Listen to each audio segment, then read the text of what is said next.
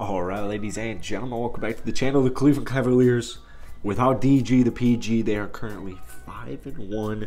Great comeback win at home today against the New York Knicks. Donovan Mitchell has had the biggest impact possible on this basketball team. The culture continues to just look, it looks so fun. It looks so fun. I was listening to a podcast and they were talking about Wednesday's game. Just the crowd was into it. Got that road win in overtime against the almost NBA champions Boston Celtics. Tonight, Sunday night, the crowd was loving it. Players were feeding off of it.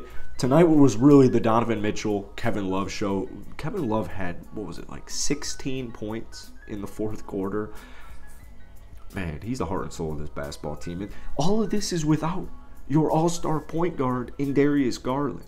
It has been so cool to see Donovan Mitchell tonight. He had 12 assists. It's been so cool to see Donovan Mitchell just control the game.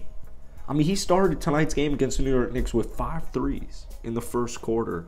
Finished with almost 40 points, 12 assists. I mean, it was just an extravagant game. There's technically a little bit of time left, so Donovan Mitchell might even hit 40 if he gets fouled. But, I mean, they steamrolled them. They steamrolled the New York Knicks in the fourth quarter. There was a little bit of a stagnant offense in the third. The New York Knicks climbed their way back, but it was funny. It's funny seeing like the knocks on the Cleveland Cavaliers right now, saying they got an easy schedule. They're not playing good teams. First off, that's incorrect. And the last 2 wins: Boston Celtics on the road, New York Knicks tonight at home. I don't see why not. I don't see why not. I don't see what's stopping the Cleveland Cavaliers. What stopped the Cleveland Cavaliers last season was injuries, and it was offense. And we still haven't even, Rajon Rondo's still working his way back from a torn ACL. Raul Neto was a huge pickup. Robin Lopez was a huge pickup. I was watching some of the clips that you saw earlier in this video of just like the Cleveland Cavs dynamic outside of the court, and Robin Lopez, take from a former Chicago Bull fan, former Chicago Bull, and Robin Lopez, he's huge for the culture. He's absolutely huge. So this team got the depth. They got the offense. I can't wait to see how Darius Garland and Donovan Mitchell just play throughout this entire season. I mean, Donovan Mitchell he's been perfect. I mean, he has quite literally been perfect. He's dropping over 30 a night. He's getting you rebounds. He's getting you assists. But what's Cleveland's main strong suit is their defense. I mean, Cleveland was not supposed to do, or they were not projected, I should say, to do what they did last season. Before we get any further in this video, if you guys enjoy it, hit the like button, hit that sub button. Post daily NBA content. I am stepping up my Cavs content game. I've been slacking. Somebody dropped a comment on a video earlier today. He's like, where's all the Cav content? We talk about them pretty much every day on my daily live NBA show. Links down below. But I got to start posting way more Cav stuff. You guys showed me so much love last year, and it's been truly a joy. All right, we have the final confirmation of the game, 121-108. Caris LeVert didn't even make a field goal tonight. Caris LeVert didn't make a field goal tonight, but what do good players do when they're not shooting? They do a little bit of everything else. He had 8 assists. Didn't close out the game. We saw Isaac Okoro actually close out the game. Now, when you take a look at the box score, here's Isaac Okoro's stats. 22 minutes, 2 points, 0-3 from the field, 0-2 from downtown, but he had 4 rebounds, 2 assists, and a steal. Closed out the game for him, and he finished as a team high plus 24. He had a huge impact on the game, and it really sucked to see the first 5 games or so this year where, Isaac, I think he still has yet to make a 3-point shot. That's really what's holding Isaac Okoro back, is an offensive game. We saw it in spurts last season. Looks like he's still a little ways away. However, defensively, he's already a stud. Was a stud last year, even more of a stud this season. He had that crazy jump assist to Evan Mobley block to continue their fourth quarter lead, but they were on just a crazy, amazing run, and they're getting it done on defense. And when you've got the 2 big men in Evan Mobley and Jarrett Allen, that paint's going to be shut down every single night.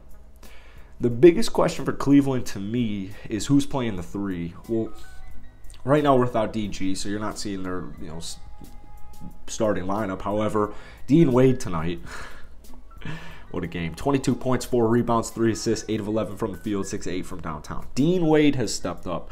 Cedi Osman has really stepped up. Not too much from him tonight. He shot just 1 of 7, 1 of 6 from downtown, only finished with 3 points. But they have plenty of guys, right? I mean, Dean Wade, Karis LeVert can play a little bit of the three. Isaac Coro, Jetty Osman. You even have Lamar Stevens getting a little bit deeper into the bench. But that's like one of their biggest question marks. But up until tonight, I get Jetty. That's really like the knock on him is just offensive consistency. However, heading into this game, I mean, he was hooping. He was balling, giving you almost 15 a night. This game definitely brought down his averages. But Dean Wade has been awesome. They extended him for a reason. It's a good problem to have. I mean, they have plenty of options. Karis LeVert coming off a 41-point game against Boston tonight definitely wasn't his night, going 0-9 from the field, 0-4 from downtown. But, you know, I don't really see why Cleveland can't do it. You have your superstars, you have your stars, you have your role players, you have your culture pieces. I mean, Kevin Love tonight turned back the clock as he does all the time. Went 8 of 13 from downtown, 8 rebounds, finished with 29 points, and closed out the game. Pretty much sealed the game. That and 1 3. I mean, you could tell right there, Donovan was loving it, the fans were loving it, the team was loving it. JB's a phenomenal coach as well, very underrated coach. They have a lot of options, and this was something that was just tough last season when all the injuries started to occur. It was like, all right, who's stepping up next? And the guys stepped up. They just lacked that offense. They lacked that firepower. And when you go out there and you get a superstar or at least a star in Donovan Mitchell, I mean, he's really demonstrating right now that he did not have empty stats. That was a knock to Donovan Mitchell at the second half of last season going into the playoffs, that all of Donovan Mitchell, like, he's not that good. It's just empty stats. We're seeing that's not the case. He's a career plus defender. He has a super long wingspan. And I haven't had any defensive concerns with him so far. I mean, like 38 points, 3 rebounds, 12 assists, 8 of 13 from downtown, and a steal and 2 blocks. Donovan Mitchell was all over the place tonight.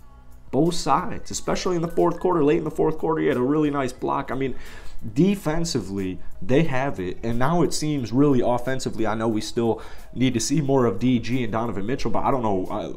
I don't have any cause for concern. So, could this be Cleveland's year? If it's not Cleveland's year, I mean, they've been heading in the right direction for a while now, but they've got that star talent.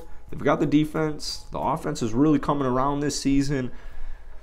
How far can Cleveland get? I want to hear what you guys have to say. Go ahead, drop a comment down below. How far do you see the Cleveland Cavaliers going in this season? As far as I'm concerned, we saw early on in the season when Cleveland played Toronto. Was that the opener? It felt like a playoff game. And I said in one of my videos, I was like, this felt like, to me, a second round playoff game to get into the Eastern Conference Finals. So Cleveland, they've been super fun to watch, especially at home. They're getting the job done. I hope DG comes back soon and just continues being an all-star, because he's an absolute stud. It's looking good for Cleveland. So hit that like button, hit that sub button. I'll catch you guys later. Peace.